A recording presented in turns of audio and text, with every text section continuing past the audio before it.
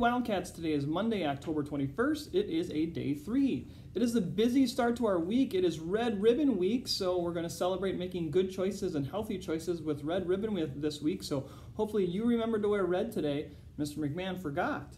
It is also Mindfulness Monday, so take a moment and get yourself ready to learn. We also set our treatment goal for the week. Our treatment goal for this week is focusing on relationships with students to teachers and thinking about compassion and empathy for our teachers, using our manners, saying please, thank you, and all of those good things that we do each day with adults. So working on those student to adult relationships.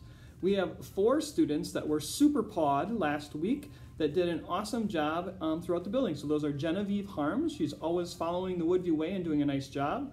Eleanor Schumacher always works hard and tries her best.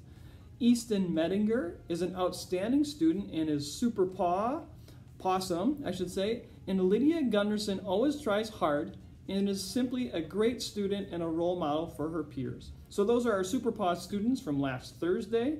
I hope you had a great weekend, Woodview Wildcats. Be safe, be respectful, be responsible, be ready to learn.